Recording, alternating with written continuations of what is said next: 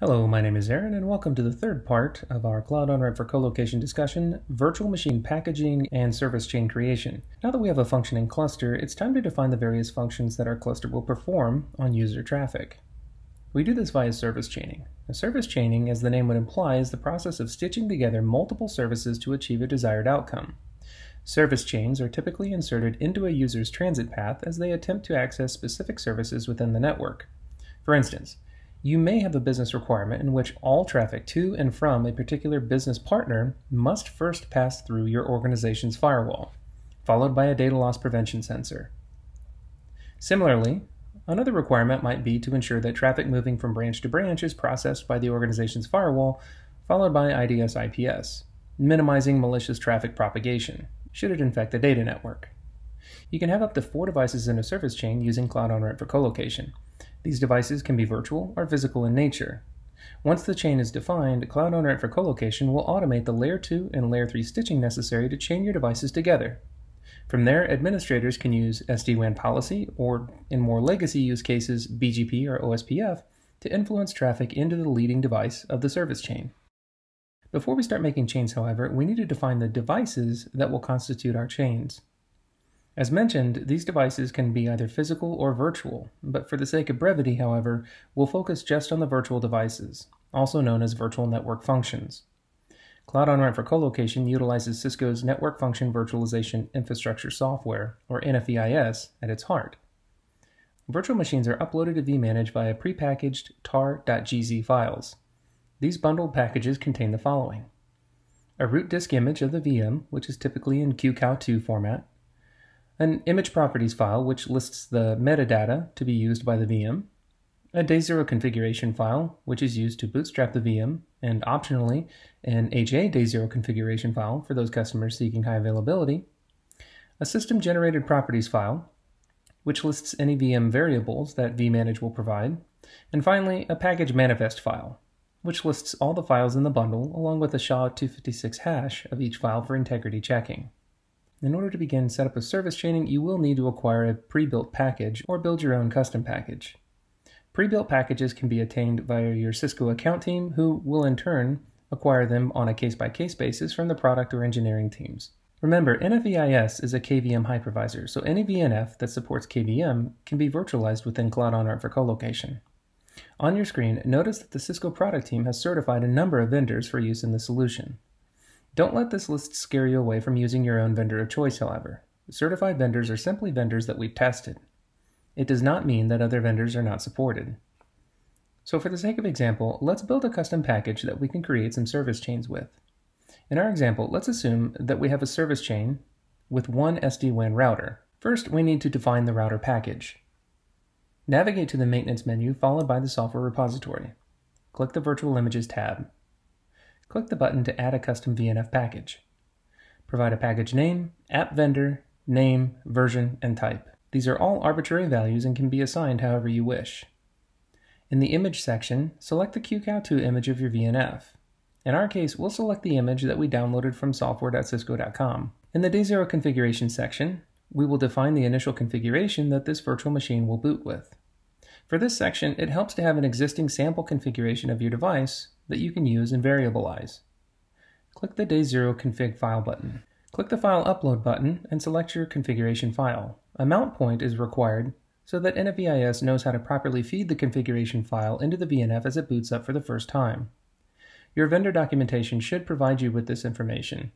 In our case, the Cisco CSR uses the name iosxe_config.txt. Mount points also allow you to specify multiple Day Zero configuration files. Each mount point then references a different Day Zero configuration file, allowing further flexibility when provisioning the VNF. Lastly, select whether this VNF is a standalone device or if high availability is applicable. If the VNF has HA functionality, you may specify which Day Zero config file is pertinent to the primary or secondary device. Cloud onRamp for Colocation can then automatically boot up the given VNF as a pair spread across multiple CSPs to provide both physical and virtual redundancy. Click the Add button followed by the link to view the configuration file. Here you can customize the configuration however necessary to fit the needs of this VNF. Now, of particular note are the variable options. variables can take on two flavors. System variables can be defined within the configuration to allow the Cloud onRamp for Colocation solution to automatically assign a value as the VNF is provisioned. These values are generally pulled from the pools that were set up during the cluster creation. For instance, variabilizing the management IP will allow the system to automatically assign a management IP address from the management IP pool defined in cluster creation without prompting the user. Custom variables, however, will force the system to prompt the administrator as the VNF is being provisioned for the appropriate values to use. Unique configuration items such as hostname, IP addressing information, etc. may require custom variables. Now, as the VNF is deployed, we'll see how these variables play into the mix further. Here, we will variabilize the WAN IP address, hostname, and BGP peer. Click the Save button when finished. Scrolling down further, notice the advanced options available for the VNF. Should your VNF require an additional drive, a higher default allocation of memory and CPU, or even the ability to support SRIOV, you can tune these options here. Click the Save button when finished. The system will take a few moments to package the file. Upon completion, your new VNF package should be ready to use. Navigate to the Configuration menu, followed by Cloud onRamp for Colocation. Click on the Service Group tab. Service groups are a collection of service chains that typically serve a similar purpose. For instance, you may decide to have a partner service group with many different service chains, and each chain controls the access to unique partners or vendors. Likewise, you may decide to have a SaaS service group wherein multiple service chains within will dictate how individual SaaS application traffic is handled. Click on Create Service Group. Provide a name and description for the group, and click the Add Service Chain button. Provide a name and description for your service chain. The bandwidth field serves two functions. First, it allows the solution to police traffic into and out of the service chain, ensuring this chain does not oversubscribe other chains, which may be important if you're a service provider who's providing an SLA to many customers. And second, it allows the solution to properly place the components of this chain onto a CSP that can handle the bandwidth requirement.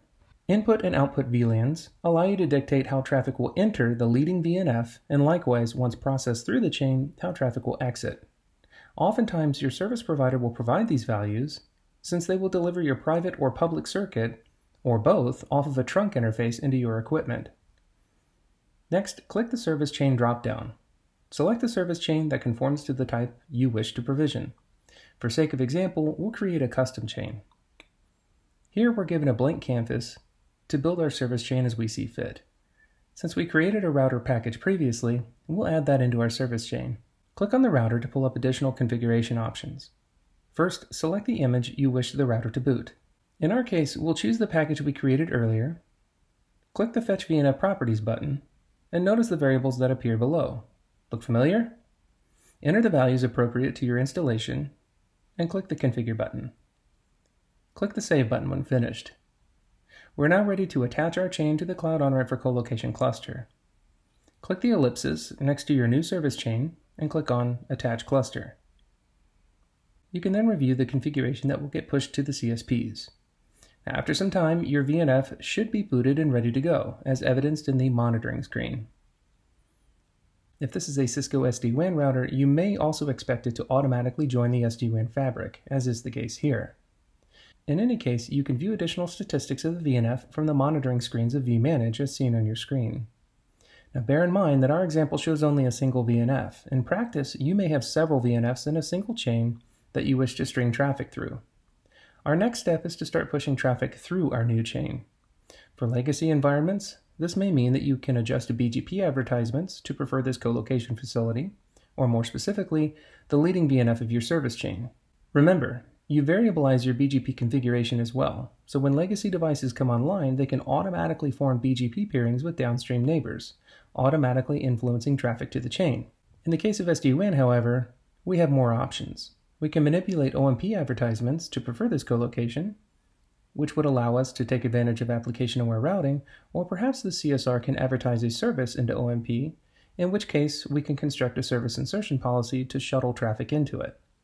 In any case, the final step of the process is to identify how you will deliver traffic to your service chain. SD-WAN makes it easy, but there are many other options.